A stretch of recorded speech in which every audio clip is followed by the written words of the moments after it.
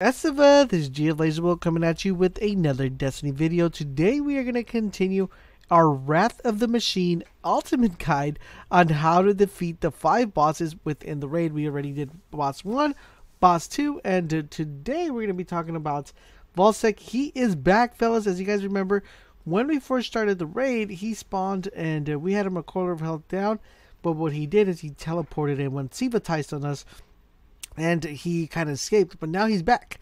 And this time he has some sort of different game mechanics from the previous one, but have no fear, Laser's here to help you guys defeat him. Now, if you guys find these videos helpful and informative, make sure you guys drop a comment and like. Let's try to get this video to 200 likes, and don't forget to share with your friends because sharing is caring, and it can help you guys complete the raid a lot faster. So the game mechanics on this one is fairly easy and easy to understand. It just requires a little bit of communication and team coordination.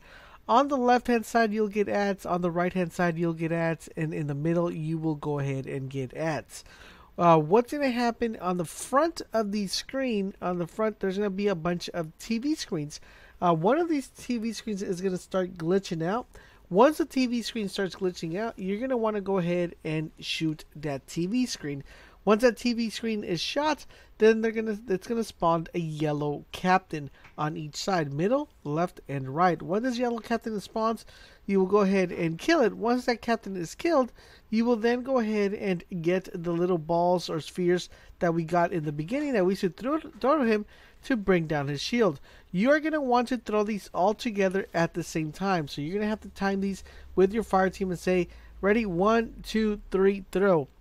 And that is the only way you're going to bring out his shields quickly. All the 3 balls have to hit him as quickly as possible, and make sure you guys time them correctly. After 3 times of throwing the balls at him, his shield will be down and you will be able to do DPS. Once you do the DPS, it's when the fun part begins, is because after you do DPS, he will then go ahead and start trying to recall you or Sivatize you.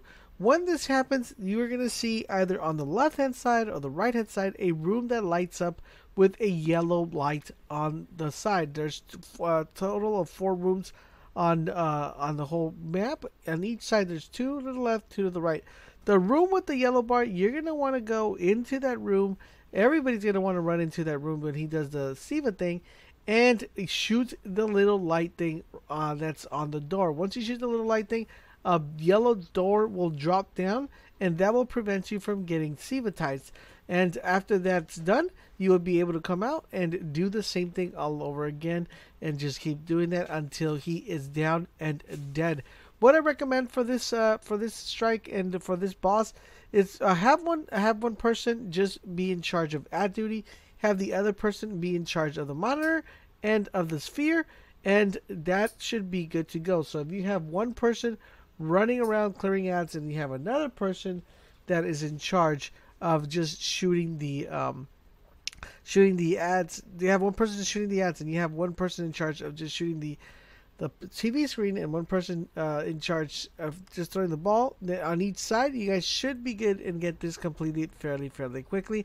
It's a matter of rinse and repeat, and you guys should be good to go. And that is how you guys defeat the VOSIK and take him down, so he will no longer show you and appear on you. I hope you guys are finding this videos helpful. If you are, like I said, drop a comment and a like, and I will catch you guys on the next video.